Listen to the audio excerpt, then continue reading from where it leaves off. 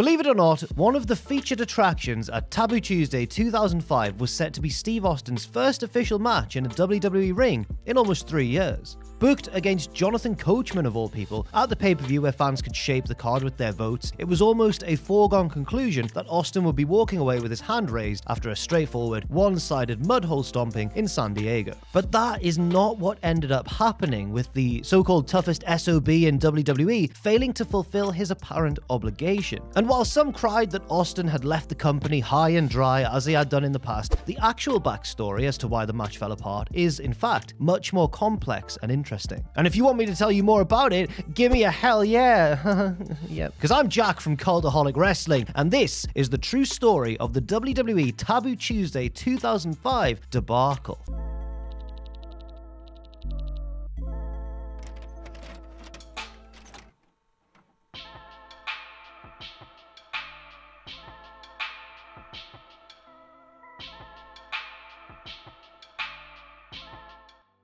The final days in the full-time in-ring career of Stone Cold Steve Austin are pretty well documented. He was beat up and burned out and frustrated with the creative team, harboring a general disdain for the direction of not only his character, but of the WWE product more broadly. And this indirectly led to his decision to, as they say, take his ball and go home after being presented with a scenario where he would lose a King of the Ring qualifying match to Brock Lesnar on the June 10th, 2002 episode of Monday Night Raw. After that much publicized professional dispute, the Texas Rattlesnake returned to the ring after an 8-month absence to first defeat Eric Bischoff at No Way Out 2003 and then put over The Rock in his Squared Circle Swan Song at WrestleMania 19. From there, Austin accepted a gig as the co-general manager of Monday Night Raw, which then morphed into him becoming the sheriff of WWE's flagship show. This lasted for close to a year when further issues arose between Austin and Vince McMahon shortly after Stone Cold served as the special guest referee for the calamitous send-off match for both Brock Lesnar and Bill Goldberg at WrestleMania 20. Austin appeared on the following 2 episodes of Raw in segments with Rene Dupree and Shelton Benjamin before having a backstage meeting with Vince and his good friend / talent relations head Jim Ross at the April 6, 2004 SmackDown taping in San Antonio, Texas, with the most pressing issue being the negotiation of Austin's new contract. The sticking points for Austin were going from a full-time TV character to a part-time one in order to explore outside opportunities in film and TV, as well as securing the rights to use the Stone Cold moniker in relation to projects outside of WWE's control. But just 10 days after the meeting, however, negotiations broke down and all projects were taken off the table after the two sides came to an impasse over intellectual property rights. WWE blamed the breakdown on the lawyer representing Austin, although the star himself was unwilling to accept an offer that prevented him from making his own deals. McMahon was reportedly fine with Austin making some of his own deals, but not those in areas that he considered competition with WWE business. The two left their meeting in San Antonio on April 16th, knowing that the door was open to do business together in the future. While there was intermittent chatter of Austin doing a match or a series of matches with other organizations in Japan, including a potential pay-per-view bout with his good friend Goldberg, it seemed inevitable that WWE and Stone Cold would be back working in harmony sooner rather than later. On January 9th, 2005, Austin and McMahon held a press conference to announce that Austin had signed a 3-picture deal for lead roles in WWE Studios film productions. With that announcement, it was natural to suspect that Austin would also begin to reappear on WWE TV. The company smartly saved his televised return for WrestleMania 21 when he appeared as a guest on Piper's Pit in a segment that ended with him giving stunners to both Carlito and Hot Rod. From there, Austin did a little bit of this and a little bit of that, appearing every now and then in the odd segment on Raw. He was also notably present at the first ECW One Night Stand pay-per-view, showing up unexpectedly to give Eric Bischoff a stunner before leading the show closing beer bash. The next time Austin appeared on WWE TV was also a special occasion. This time, advertised in advance, he was one of a plethora of stars returning for Raw Homecoming. In a long and occasionally quite funny segment, Austin interrupted Vince McMahon and gave him the inevitable stunner. Then Shane McMahon came out and got the same treatment, followed by Stephanie, before finally Linda got dropped in quite possibly the worst Stone Cold stunner sell in the history of wrestling, until WrestleMania 38 at least. The segment was the ratings peak of the show, drawing a 5.0 rating, or around 6 million viewers. Backstage afterwards, Vince was shown threatening to fire somebody for what had happened to his family.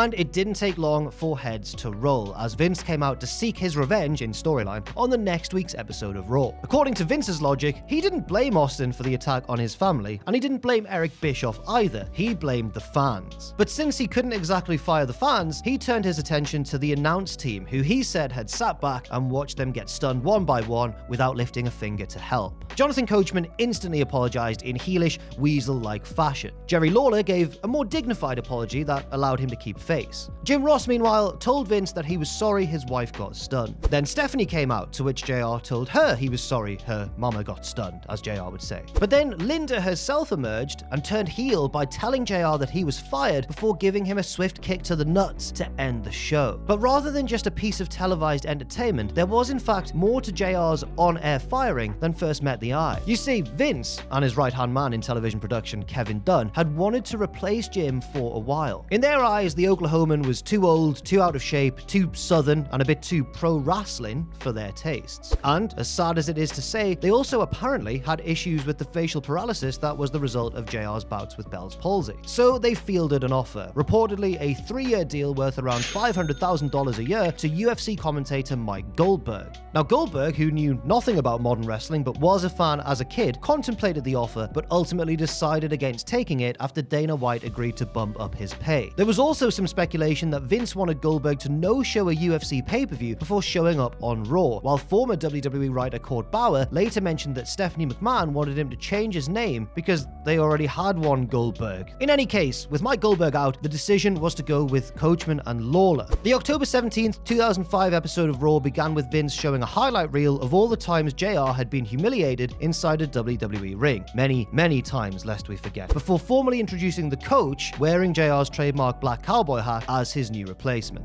Later in the show, Austin showed up and had a verbal showdown with Stephanie McMahon. Once the off-color jokes were done with, Steph made a match for Taboo Tuesday, Austin versus Coachman, with the stipulation that if Austin won, Ross would get his job back on Raw. However, if Stone Cold lost, he would be fired. The 3 potential stipulations fans could vote for were, ready, a verbal debate, an arm wrestling match, and a street fight. Stone Cold finished off the segment by threatening Coachman and filling his hat with beer before dumping it on his head. A day later, JR underwent surgery to remove part of his colon in Oklahoma. The then 53-year-old had been in pain for a while and had known that he needed the surgery for a couple of weeks, leading some to speculate that his on-air firing had been done as an excuse to remove him from television while he convalesced. But the evidence seemed to suggest that the timing was more coincidental and that the relationship between JR and Vince McMahon had deteriorated of late, with the chairman legitimately wanting him out of the picture, at least as an on-air character, for good. Speaking of being out of the picture, Steve Austin didn't appear on the October 24th edition of Raw, with Stephanie, the coach, and Mick Foley, wearing a JR t-shirt, continuing the angle instead. Vince was also on that episode of Raw, appearing in one of the company's low points as far as the history of WWE television is concerned, the infamous Dr. Heine segment. Vince, as Dr. Heine, and accompanied by nurse Slobberknockers, performed colon surgery on a Jim Ross dummy. He pulled out a bottle of barbecue sauce, a football, an owl, Mae Young's other hand, a goldfish in a plastic bag, an Oklahoma football helmet, a Steve Austin cup, and for the punchline,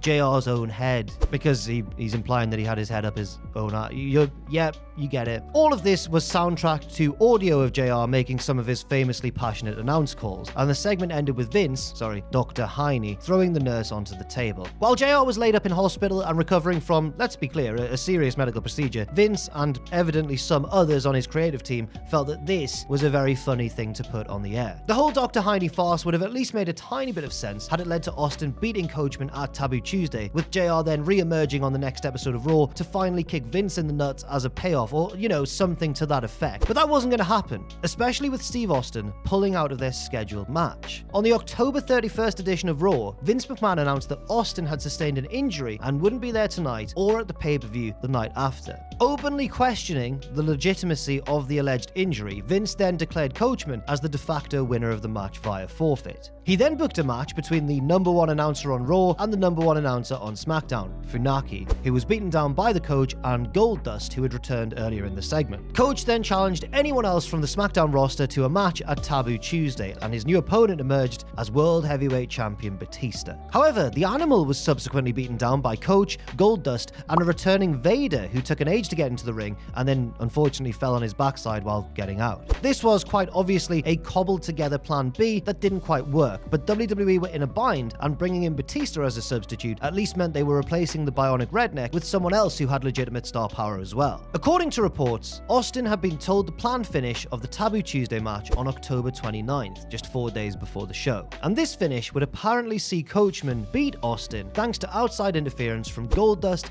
Vader, and a returning from injury Mark Henry. Austin, who often points out that he's always been happy to do business, i.e. lose matches, when it makes sense, naturally questioned doing a job in his first match in 2.5 years on what was basically a B pay-per-view to an announcer no less, and failing in his quest to get the beloved JR back on the air. Austin did tell McMahon that he had suffered a back injury while moving heavy furniture. He claimed he had tripped and put his back out, inflaming his sciatic nerve. But those who had been in communication with Austin around that time made it abundantly clear that he wasn't doing the match due to the suggested creative. WWE had really booked themselves into a corner because Vince had no intention of bringing JR back, and beating Austin would potentially dilute his future drawing power. As far as how Austin felt about WWE's treatment of JR at the time, he obviously didn't like it and told people close to him that he wasn't too hot on the televised product in general. In short, this whole thing was a mess and added to several other messes that were going on backstage in WWE at the time. Let's take a look at a couple of examples, such as Christian giving his notice that he was not going to re-sign with the company on October 30th. Or how about the example of Edge suffering a partially torn pectoral on the October 17th edition of Raw? Even though WWE were advertising the Rated R Superstar for Taboo Tuesday,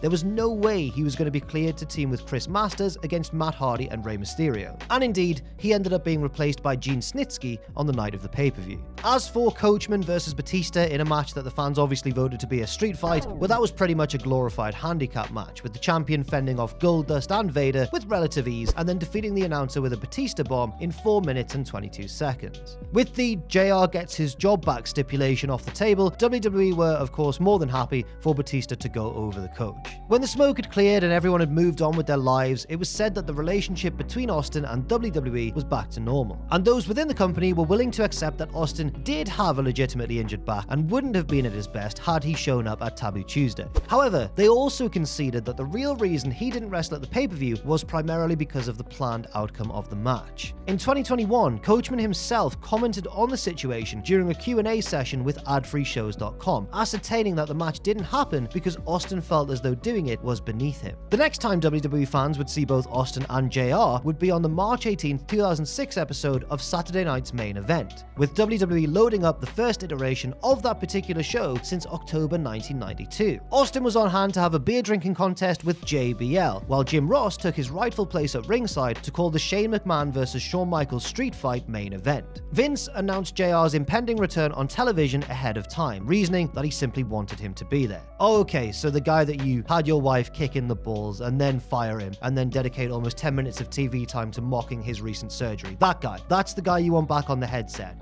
Okay, Vince. Anyway, fans were of course happy to see JR and Austin, who also inducted Bret Hart into the WWE Hall of Fame the night before WrestleMania 22, back into the fold. Despite all the animosity and, quite frankly, baffling creative decisions, the two men would continue to be a presence on WWE television going forward, with Ross even taking back his full-time gig as lead Raw announcer from Joey Styles. Austin, on the other hand, would drop in every now and again when the occasion called for it, such as inducting JR into the WWE Hall of Fame in 2007. The fall of 2005 was clearly a bit of a weird time in WWE, and the Taboo Tuesday debacle and the events surrounding it didn't exactly make anyone involved look particularly good. But looking back, it's clear that the whole thing was merely a blip on the radar for two of the industry's all-time greats, and remains just a curious footnote from their legendary careers. And that really is the bottom line.